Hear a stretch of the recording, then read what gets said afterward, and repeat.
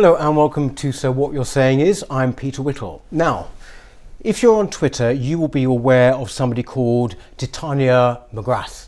She is the social justice warrior extraordinaire. She is the self-proclaimed intersectionalist slam poet. Many controversial tweets that she's put out. It's meant that she's been deplatformed a couple of times, but she is now in print. In this book, Woke, A Guide to Social Justice, right? Of course, Titania doesn't really exist. She's a fictional character. She's the creation of my guest, I'm pleased to say today. His name is Andrew Doyle. He's a comedian and satirist, and he's also the co-creator of an equally fictitious TV reporter called Jonathan Pye. Thanks very much for coming in, Andrew. Thank you. Thank you. We obviously know Titania now. We know. I would love to know why you decided, when you did, to actually, as it were, reveal yourself. You know, as being... I didn't. I was outed. Oh, really? Yeah, I didn't. Who outed you? Steve Bennett at Chortle. Oh, Chortle's right. the comedy industry website. Right. And there had been some sort of mistake where somebody at the publishers are Little Brown, someone had accidentally put my name next to a reference to the book in some catalogue at some book fair in Frankfurt. And somehow Steve Bennett at Chortle got hold of this book and connected the dots, and that was that. So I didn't want to. I found it really much more liberating to be hiding behind a persona. Yes. I didn't change the character once I was outed. I carry on doing what I'm doing. Yeah. It's just that the difference now is that, of course, if I put out a tweet that annoys people, now I get inundated with very angry tweets from people, which I didn't before because they didn't know it was me. But your traffic, as it were, the followers for Titania basically grew, didn't they? I mean, went up by 20,000 or something? It went up by 20,000 when she was banned permanently. So there was a Twitter ban. Well, she'd been suspended a number of times. What over, basically? Absolutely nothing. I mean, there were a few tweets which, I mean, they sent me, Twitter emailed me with the tweets that they were nervous about, shall we say, and they were completely innocuous, really. I think they just had a swear word in or something. Right. I think what it really boiled down to was that Silicon Valley is packed to the rafters with these kind of very woke intersectional types, and they didn't like someone taking the piss. That was it, I think. And so they took the opportunity to ban her when they could. Yeah. Ultimately, the permanent ban came when she attended a UKIP rally, and she said she was there to punch people in the name of tolerance. Right. Okay. And they got very annoyed. They said, I think they suggested it was inciting violence or something, which of course it wasn't. And I had the email through saying it's a permanent ban. You won't be returning. Yeah. Don't try and set up alternative accounts and evade the ban, or it will get even worse. And then there were lots of people, particularly in America, actually, a lot of conservative figures who were complaining about it and saying, you know, this is a satirical account. Twitter, what are you doing? And then within 24 hours, she was back. I had another email saying we've reviewed it and you didn't violate our terms of service. So has it made any difference to the way you write it, surely, that people now know that this is not actually a real person? No, it hasn't. It really hasn't. I still obviously annoy people. Yeah. But what I've just had to resign myself to is that people are going to get annoyed at me rather than the character. Yeah. So, I mean, I have been trolled endlessly by some very angry people. They're very upset about it. But then if you write a satirical thing like this, it's there to entertain some people and annoy others. That's its purpose. So, I have to accept that. I mean, when I first saw it, on Twitter, you had me fooled, actually, I have to say. Because, I mean, I've come across quite a lot of people and argue with people with those views. I mean, I wondered, in your case, did you know many Titanias? Yeah, loads. It's funny you say that, though, because a lot of the critics of it, the people who don't like it, will say, well, it's nothing like real life. This is a straw man, that you're satirising someone that doesn't exist. I'm afraid that's not true. And that's very much wishful thinking on their part. But she's certainly at the extreme end. Like, she's certainly saying the things that most people wouldn't say. But the whole woke movement is a minority. It's a very vocal, powerful minority. That's why it deserves to be satirised. Yes, exactly. This is a point, I think you've made this point before, that it's a question of punching up, isn't it? These people, give us a bit of an idea of her profile. I mean, she's an upper middle class girl, isn't she, right? So basically she's privileged. Yes. And yet thinks of herself as a victim. Yeah. That's right, isn't it? Yeah. That's exactly what it is. And we all know who I'm talking about. We all know those kinds of people. It's so recognisable. A lot of them are in the media or on Twitter, of course, very vocal on Twitter. I got into an argument. Someone got very angry with me, a columnist from The Guardian, surprise, surprise. And she sent a message saying, well, you're talking about people that don't exist. I've worked at The Guardian. There's no wealthy feminists who constantly go on about being victims. And I said, no, there really are. And if you work at The Guardian, you probably should know. In fact, I suspect she's one of them. And then she came back to me saying, no, unless you name who they are. And I didn't want to name who I was talking about because I deliberately didn't want to make it personal. But she kept pushing, and so I said, okay, there's this person, this person, this person, this person. I listed them, and then she said, well, thank you for that list of the women you hate. You're clearly a misogynist. And that, in of itself, is exactly why I created Titania. That kind of response. I have no argument left. I'm just going to call you a misogynist. That's all I've got.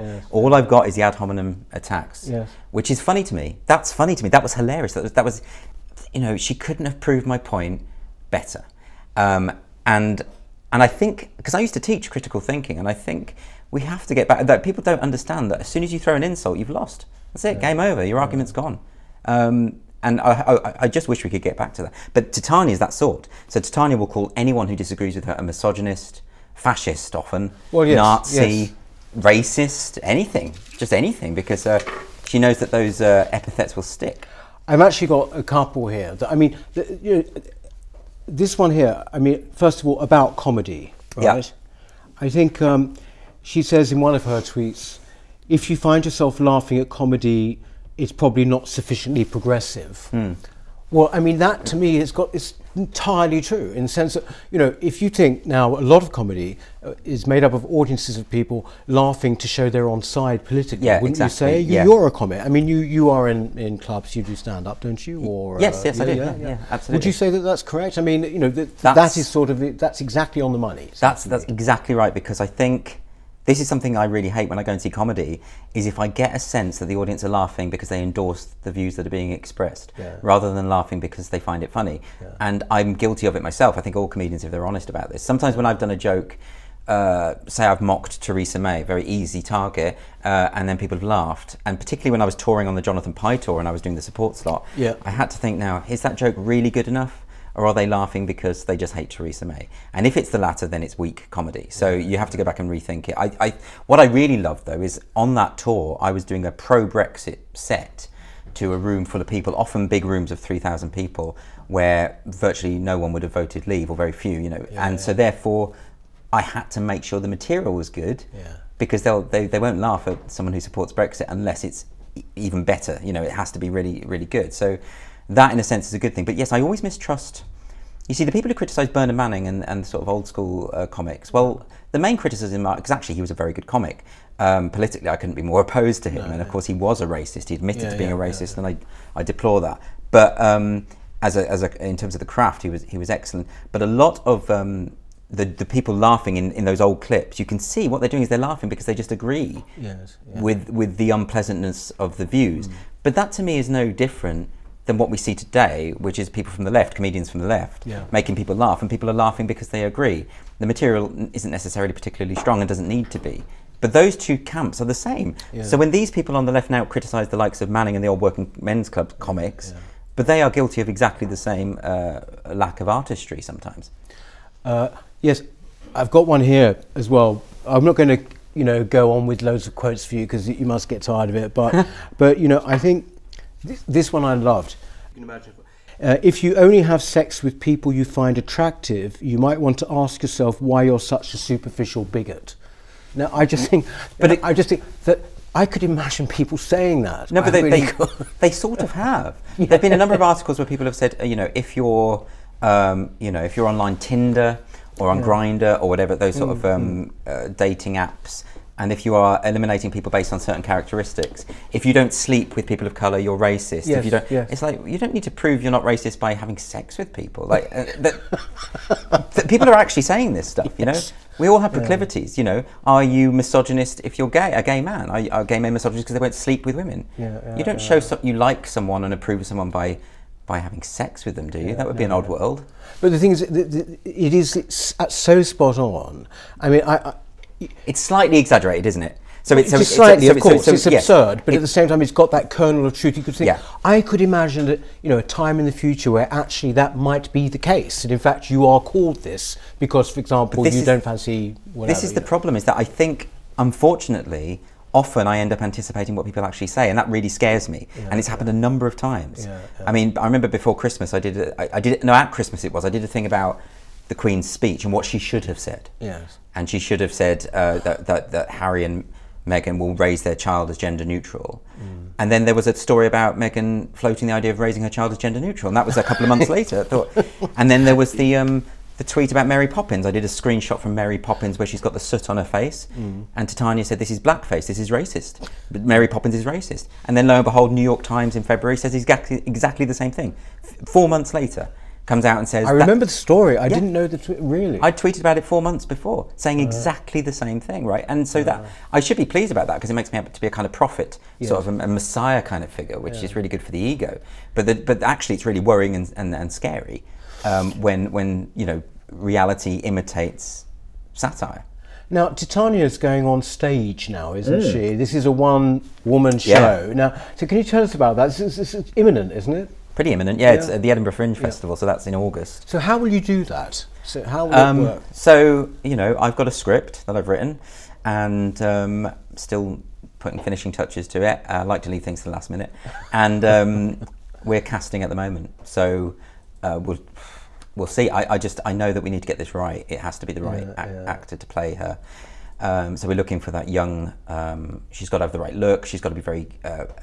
first and foremost, a really strong actor, because it'll be more like a play. Yes. But she's got to be comedically on point. She's got to have excellent comedic timing. So it will have a story, will it, as it were? Or it'll be more. No, it's more like a lecture, like a TED Talk style lecture, because that's exactly what she would do. Yes, exactly. It's her manifesto. She's going out there to educate the masses. She believes that's her sort of God-given duty. Not that she believes in God. But But the thing is, with this creation of yours, Andrew, it seems to me that it's entirely in the tradition of satire, going right back to Jonathan Swift. I think he created somebody, it's Isaac Bickerstaff. Bickerstaff, yeah. Bickerstaff was somebody he created to make a point about some other issue or some other person. Yeah. But I would have thought, I mean, it's great to see it on social media, because I would have thought that satire is, on the whole, at a pretty low ebb in this country. Yeah. Would you say? Yeah. I mean, there is that tradition, isn't there, of inventing characters too. Joe Orton did it when he used to write letters of complaint about his own plays to the press under the name Mrs. Edna Wellthorpe. She used to get very upset, very angry. And I think that's a really... I'm always attracted to that kind of thing, that sort of, fake persona. There is a tradition of it. I'm always wary of talking about that, because wouldn't for a second compare myself to Swift. No, but I mean, it's a tradition. Idea is, yeah, exactly. I mean, when I say it's at a low ebb, I mean, if you take like popular satire to be Spitting Image, maybe, or Private Eye as it once was. Yeah. Right. It seems to me now these things. Well, there is no Spitting Image anymore, but there's nothing like it. And I worry that somehow satire, real satire, is actually sort of very, very weak now, simply because of the culture which actually you are now satirising. Yeah, I think part of it is that a lot of people don't know what satire is. Yeah. I think that's part of the problem. Well, how would you define it then? I would say that satire is, I suppose it's when you're attacking or attempting to deflate those in power. Yeah. When you see something that is wrong in society and you're attempting to fix it by reflecting back at it, its own vices, its own corruption. For instance, I suppose The Thick of It is a good example of very strong satire, which does reflect and exaggerate to an extent the machinations of what goes on in Westminster, right? So, whereas comedy is very different, comedy doesn't need to be satirical. Comedy doesn't need to have levels of ironic detachment to it, and I think that's the distinction. She's definitely satirical because, of course, she is embodying a type of person that exists, a very powerful type of person. Well, that's the big difference, because The Thick of It is about the process. If you're not actually going after the people. Oh, well, you are, but it's actually the process of Westminster, which is a kind of easier thing to take on. Where you're taking on things, concepts, ideas, current things. Yeah, but maybe that's maybe that's where it needs to happen online. Maybe it has to be, because that's where so much of the power resides at the moment. Is through social media. Do you think? I mean, so you said you wouldn't presume to call yourself a satirist. Is that right? No, I mean, I did. No, I would presume to call myself a satirist. Okay. I just would. I wouldn't put myself in the ranks of Swift. That's all. But I suppose in some ways the difference maybe is obviously not. I should say is satire a middle class thing? I mean, you know, if people talk when you talk about comedy now and how comedy is the state of comedy in Britain now, I would say on the whole it appears to be. Sort of what was once called working class comedy, or working class comedians are no more. Comedy's become generally a very middle class thing.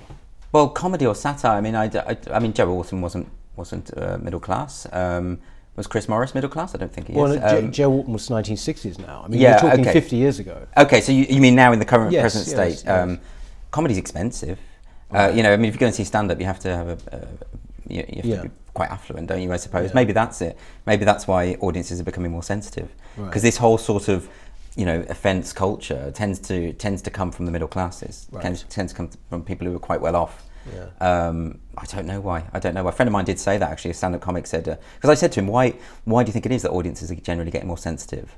And he said he thinks it's because they're all rich, and that's part of their nature. Yes. You know, I don't know. Do you find that you know, the reaction to Titania is sort of do people expect you to be a certain type of person? Do they expect you to be politically a right-wing headbanger, having to go at these people? They do? Virtually all of the arguments I have on Twitter, which I shouldn't even engage with, I don't know why I do, are from people who imagine what I am, and they imagine wrong. Right. So they have this sort of phantom in their mind of me, of this sort of rabid, frothing at the mouth, gammon, Brexiteer, I'm always angry apparently, and which couldn't be further from my personality, you know. So it's and so you end up in arguments with someone who isn't even arguing in good faith. You know, they're arguing against this spectre of their imagination. So it's actually completely futile. So I've started just ignoring them now, because I've realised this is, you know, I'm trying to defend. They're arguing with Andrew Doyle, this character they've invented, and I'm actually the real person, and those two things are not in any way similar. So there's no point. But yeah, they do have an expectation, and I think they bracket all these things together. If you are seen to mock social justice or the manifestation of social justice at the moment, then of course you must be this Tommy Robinson style EDL style, whatever they decide you are. And because they're not rational people, you can't talk to them and explain the difference, because they'll take it in bad faith and say, well, of course you'd say that. Well, where are you on the general political spectrum then, Andrew? As you know, personally, where do your views sit? If they happen to sit on the left, I suppose. But most of my bedfellows now appear to be more right wingers, because I'm pro free speech, because I know when authoritarianism is on the rise. It's at a very low level at the moment, of course, but it is creeping, and for some reason at the moment, the people who are most concerned about freedom of speech tend to be on the right. I don't know why that was. I mean, you know, the ones who are trying to curb people's speech and the ones who complain and want things banned, want people no platformed at the moment, tend to come from the left. Whereas if you go back to the 80s and 90s, they were almost all from the right. The sort of the Mary Whitehouse, Daily Mail complaining about the film Crash, for instance. You know, anything, Last Temptation of Christ, anything, like all of these sort of works. It used to be the right that would rage and say, you know, ban this filth is the phrase, right? But now Mary Whitehouse has won, because what Mary Whitehouse has done is infected the left, and the left are now basically a troop of Mary Whitehouses. Well, you've made this point though in a wider sense, that in fact, you know, identity politics, as you know, practiced and promoted by Titania, are essentially kind of re-racializing society. And in fact, sort of going backwards. I mean, Brendan O'Neill came in quite recently, and he made exactly this point. It's all about seeing people through the prism of one characteristic, isn't it now? It's really depressing. I mean, Brendan talks about that a lot, and he finds it genuinely depressing. He describes it as the rehabilitation of racial thinking, and that's exactly what it is. It's I mean, I always think about this. If I go back to when I was a kid, And if you watch old sort of Top of the Pops 2 programs and popular culture programs from when I was young, you know, for Top of the Pops, for instance, there were often times in the charts where it was predominantly black artists. TV was quite diverse, you know. I mean, we watched one of my favourite comedy programs was Red Dwarf with predominantly black you know, the two of the main characters are black. But none of us noticed that as kids. None of us registered it. You know, most of my favourite comedians growing up were female, but I never thought to myself, oh, what's the state of women in comedy? Or I never noticed it, you know? And now people notice race and they notice gender and sexuality, and they'll watch a play and they'll see, oh, it's interesting, they've cut, you know, diversity, they've fulfilled some diversity here, that's good. But then you're assessing someone in terms of their race or in terms of their... And I think that's a real shame. I noticed something you wrote, that you read wrote in Spiked online recently about critics and what they do now and how they become these kind of political arbiters. Yeah, that's exactly what they do. More than, you know, hence criticism as a thing has gone downhill. Yeah, I mean, you know, you only have to look at the reviews of the book. If you, you know, if you are politically on side with me, you'll find it funny, and if you're not, you won't. But what very few people are able to do is see beyond those political allegiances and assess something on its own merit, and that's a real problem. It's obviously any critic is going to bring a subjective view to anything that they do, and that's part of criticism, part of good criticism. That's important. But if your politics blinds you to everything else, if you can only see something in terms of your own how closely it matches your own political stance, you're not really in a position to assess it critically. So I don't even consider those people critics. If all they can say is, oh, I don't agree with the politics of this film, therefore I don't like the film, I don't think you're qualified to talk about it. And unfortunately, that's the case for a lot of critics. Not all, and I really need to emphasise this. There are some brilliant critics who don't fall into that trap. But if you're an activist first and a critic second, then I'm afraid your work is pretty useless. Who would you have admired, say, like growing... Where did you grow up, by the way, Andrew? Where were you from? In the Midlands, Birmingham. In Birmingham, right. So who would you have admired, you know, I don't know, when you were watching on TV or reading or whatever, when it came to satire and humour? Who were the people that you liked? Principally Victoria Wood was my favourite, without a doubt. Almost to obsessive points, actually, because I memorised her script. So I had copies of the scripts. I watched I recorded the shows and watched them endlessly. So I can still recite those. Who else did I really like? It was beautiful I have to say, some of the details with Victoria Wood, it was like a low camp, wasn't it? It was like the constant use of, you know, product names, like not just I could kill for a Huntley and Palmer's, that kind of Exactly, thing. It's the specificity. Beautiful. That's what she did really, really well. And there's something quite northern about that as well. Throwing in the detail that you didn't need to have. Yes.